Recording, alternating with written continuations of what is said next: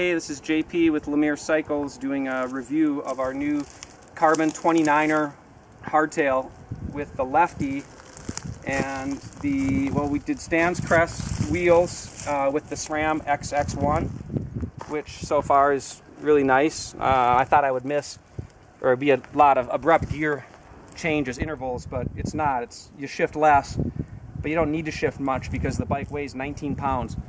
So you can basically ride in any gear up the hills, but it's great. We get the open mold frame from Asia that comes from one of the 3 main factories that make everybody's bikes, and no real magic there. Great geometry though. You can the wheel stays on the tire stays on the ground even in the desert stuff here, so they got the geometry right, and the front end feels great. We just did the no-name seat post and handlebars, carbon and carbon, aluminum stem because that's lighter than the carbon actually.